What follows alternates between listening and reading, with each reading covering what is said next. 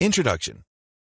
In the United States and Western Europe, we are caught in a health crisis. Not only is there an obesity epidemic, which leads to increased incidence of certain types of cancer, a range of cardiovascular diseases, and other lifestyle conditions like type 2 diabetes. This is also symptomatic of a deeper range of illnesses. In the West, antidepressant and anti-anxiety medications are always in the top 10 of annual prescriptions. These products sell in the billions of dollars every single year without fail. On top of that, in the United States in particular, there is an opioid epidemic. For the longest time, doctors have been prescribing very powerful opiate-based medications. People have gotten used to these. In fact, they're so dependent that they found a way to unleash the full pain-killing power of prescription medications like OxyContin and hydrocodone. The result is an opiate epidemic that has resulted in thousands upon thousands of overdose deaths in the United States. The carnage doesn't look like it's going to be stopping anytime soon. The common thread that unites all these sad scenarios is the fact that in the West, we have forgotten about wellness.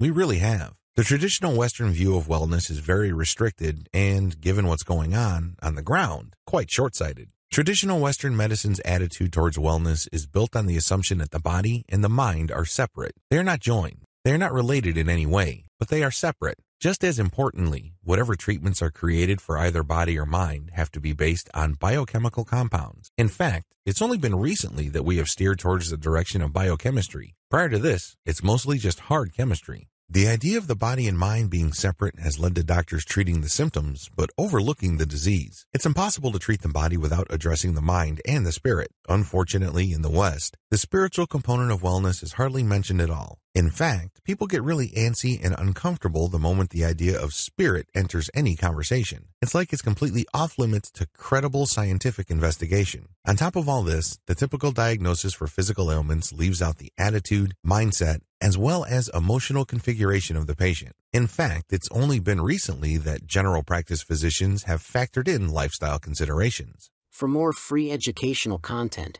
visit learnforfree.biz. Content produced and distributed by AllSuperInfo.